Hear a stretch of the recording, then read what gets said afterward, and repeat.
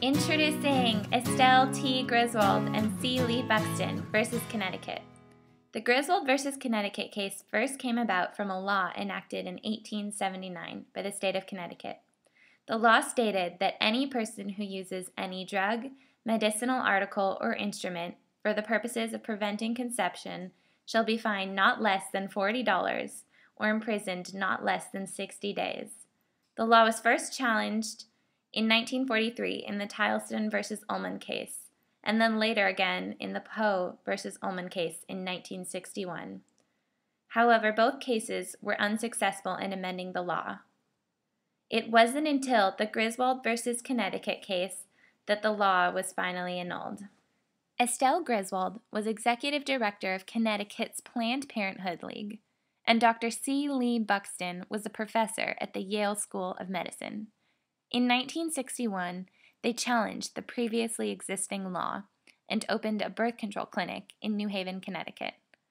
The police raided the clinic and arrested them and fined them each $100 for giving medical information and prescribing birth control to married couples.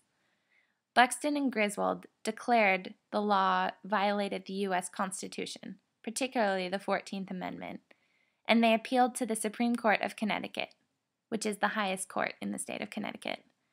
After the Court of Connecticut upheld the case, Buxton and Griswold appealed to the U.S. Supreme Court. On June 7, 1965, the Supreme Court decided the case and ruled 7-2 in favor of Griswold. They deemed Connecticut's law a violation of rights to marital privacy, which they construed as a violation of the Fourth and Fifth Amendments.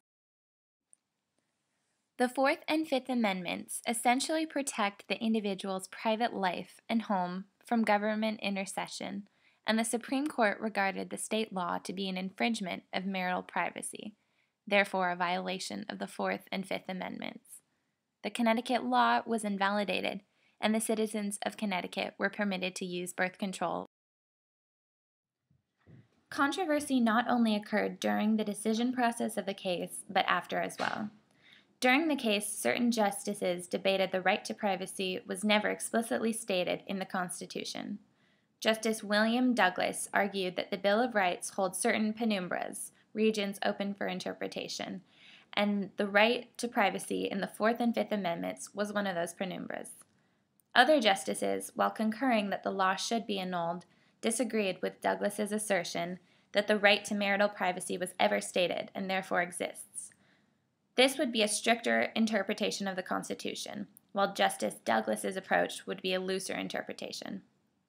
This proclamation made by Douglas helped further validate the concept that substantive rights, such as the right to marital privacy, do exist and should be protected, even if they are not explicitly stated in the Bill of Rights. More controversy ensued after the law was repealed. People on the opposite end of the spectrum who believed that birth control should be prohibited were not particularly happy about the outcome of the case. My personal opinion about the law and the outcome of the case is identical to that of the judges who ruled in favor of Griswold. I believe it is crucial to protect the liberty, one of the main principles that our nation was founded upon, of the individuals. People should have the right to choose if they want to use contraceptive devices. I believe Connecticut's law violated not only the privacy of people, but also the liberty and the ability to make a choice.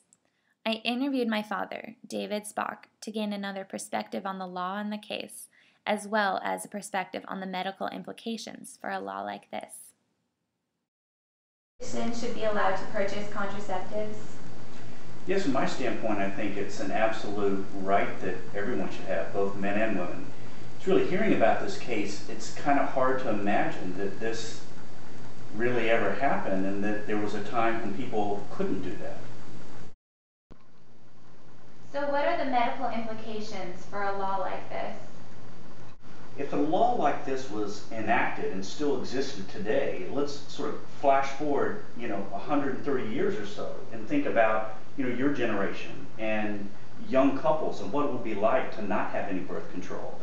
It would be really a devastating impact on society. It would take away people's right to be able to prevent from getting pregnant. Just think if it was outlawed that you could use condoms and how would you essentially have prevention against diseases like HIV, like chlamydia and gonorrhea, syphilis?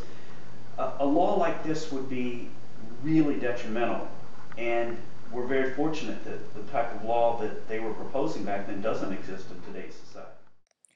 As my father mentioned, the law would have a devastating impact on certain societies. But most importantly, from an ethical standpoint, the law was simply unfair and needed to be repealed.